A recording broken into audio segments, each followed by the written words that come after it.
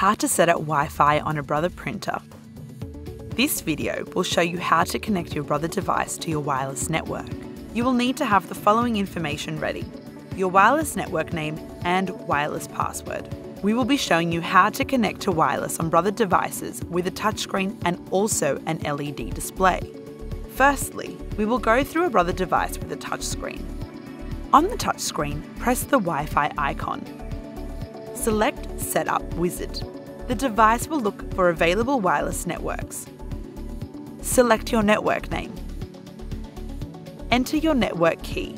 This is the password of your wireless network. The password is case sensitive, so make sure you enter upper and lowercase letters that may be in your network key. Now we'll show you how to connect to Wi-Fi on Brother devices which have an LCD display. Press up or down to select the network option and then press OK.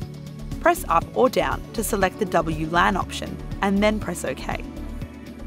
Press up or down to select the Setup Wizard option and then press OK.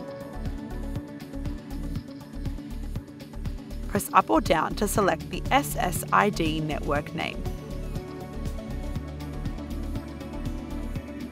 Enter your network key by pressing the up or down arrow and selecting OK once you have the character you want. Remember to select capital letters if required. It's that simple. Now you can connect all your devices wirelessly to your Brother printer. Once you have completed the Wi-Fi setup, visit solutions.brother.com to download the driver for your device and install it on your computer. For your mobile device, you can install the free Brother iPrint and Scan app.